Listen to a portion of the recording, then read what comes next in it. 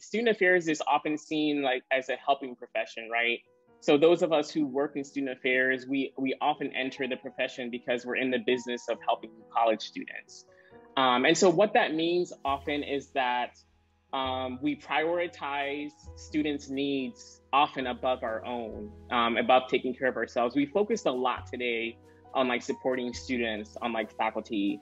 I would be remiss if I didn't talk about the importance of like taking care of ourselves in this process too.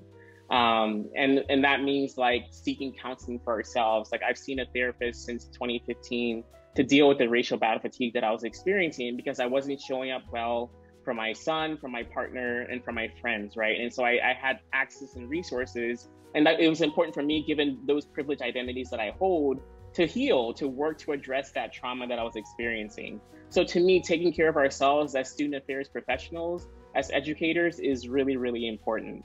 The other thing that I'll say is, and William spoke to this point multiple times around acknowledging what's happening in our society is really important for student affairs professionals and for faculty.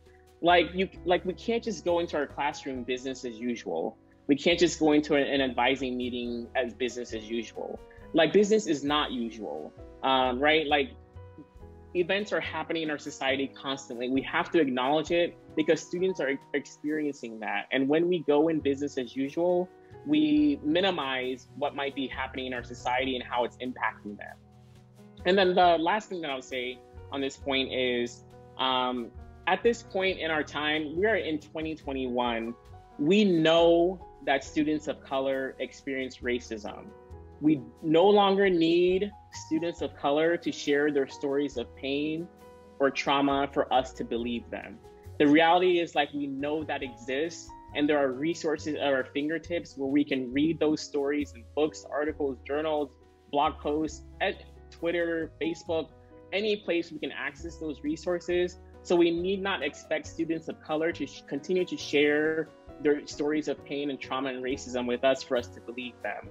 When a student of color tells you they've experienced racism, your number one job in that moment is to validate that what they're experiencing is real.